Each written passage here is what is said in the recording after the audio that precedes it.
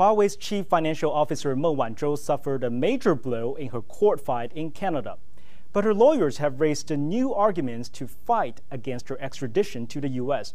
They say the evidence used against her is misleading and was even manipulated. Meng, the daughter of Huawei's founder Ren Zhengfei, has been charged with bank fraud and accused of deceiving HSBC about Huawei's business in Iran. In 2013, Meng gave a PowerPoint presentation to an HSBC banker in Hong Kong. That document later was cited as the only evidence against Meng. Now her lawyers say two pieces of information was missing in the U.S. summary of document. One on Huawei's relationship with its Iranian partner Skycom, the other on the company conducting normal business in Iran. This information would be crucial to prove that Meng Wanzhou did not lie to HSBC. Now the question is, how did it go missing? And why did HSBC turn over that document to the U.S.? According to Reuters, in late 2016, HSBC conducted an internal investigation into Huawei as part of a deal it made with the U.S. Department of Justice. Back in 2012, HSBC faced charges against its misconduct, including money laundering for Mexican drug cartels and flouting U.S. sanctions. Later, those charges were dropped. Instead, the bank paid a $1.9 billion fine to the U.S. authorities and entered into an agreement. The deal includes cooperating with the department on any investigations. Remember, HSBC processed hundreds of millions in cash for the most powerful and deadly drug cartel in the world. This type of criminal conduct would almost certainly cost its U.S. license and threaten its future. But what happened instead was the bank wasn't even taken to court. Is that a coincidence? Probably not. HSBC is the largest bank in Europe. Nearly 80% of its profits come from China. Its growth has been primarily in Hong Kong, Asia's financial center.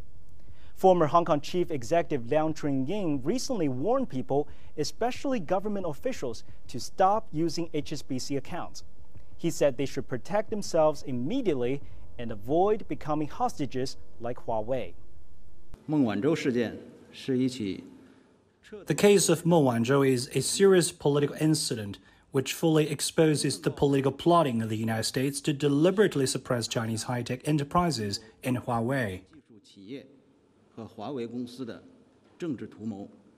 But how did Huawei become a target of the United States?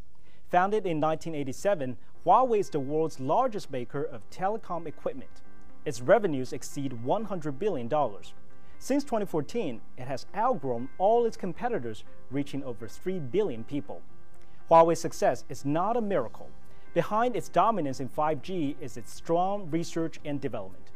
According to Bloomberg, the Chinese tech giant's expenditures on R&D reached over $58 billion between 2014 to 2018. Apple, $50 billion. And in terms of percentage of R&D to revenue, Huawei ranks at number 2 in the world. Apple, number 5.